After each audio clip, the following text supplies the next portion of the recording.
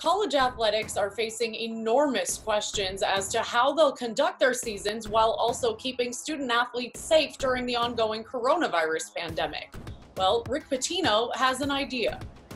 The new Iona men's basketball coach gave his 2 cents in a tweet, saying, quote, "Suggestion to the NCAA, push the start of the season back to January and only play league games. Buy more time for a vaccine and to get things under control.